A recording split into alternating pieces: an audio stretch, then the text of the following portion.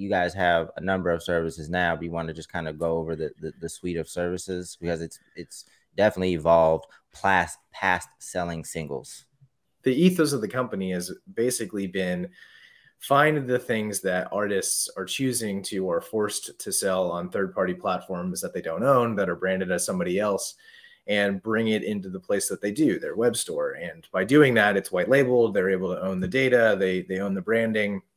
And it's just much more fair. They're able to make more money because they're not splitting it with some third-party platforms. We saw the opportunity in building out the live streaming side of things. And so that's exactly what we did. We went and made it possible for an artist to host live streams, much like you all did for the comedy shows, in their own Shopify instance. It's their brand. We exist completely behind the scenes, much like Shopify does, but provide the technology for you to run that stream and have chat and all the bells and whistles that you would be used to on a platform that is you're building their brand, that kind of thing.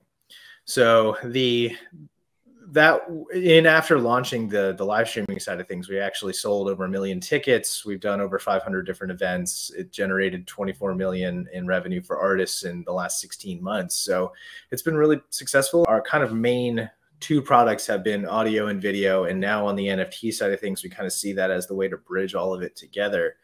Really, the reason why we got into or started kind of going down the path of NFTs is we just saw the same pattern that happened on the video side, where artists started going to third parties like OpenSea and Nifty Gateway and all those in order to sell NFTs. And one of the main reasons was we were doing the standard release of Kings of Leon, and then we saw that they did an NFT version that everybody was fairly aware of on OpenSea. And so we said, okay, we need to pay attention to this. That's another thing that seems to be seeding away from D2C. How do we make sure that that doesn't happen? And so we reached out to Shopify and said, hey, we see that you have this beta program that seems to have started behind the scenes that they hadn't really announced yet around NFTs. And they called us the next day and said that they were very interested in us building something, mostly because they've seen the work that we've done in the past. Like we've kind of have some of the most unique usages of Shopify,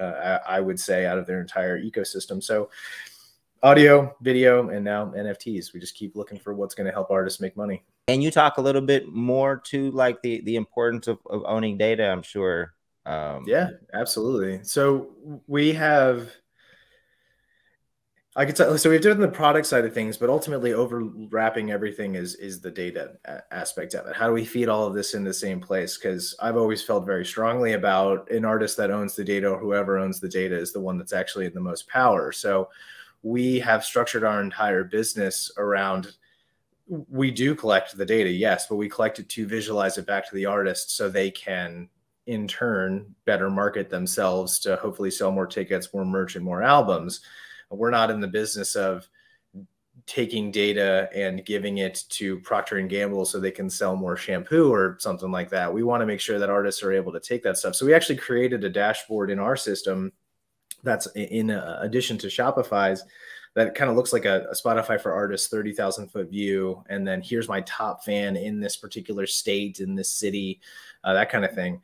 So that way we've always kind of gone about things in the sense of let's make everything as transparent as possible. And as long as, because ultimately the way that our entire business model works is if you sell more albums, if you sell more tickets, ultimately, if you sell more NFTs, the better that we do as a business. So there's a symbiotic relationship. We want you to succeed. And how can we help you use your own data to do that?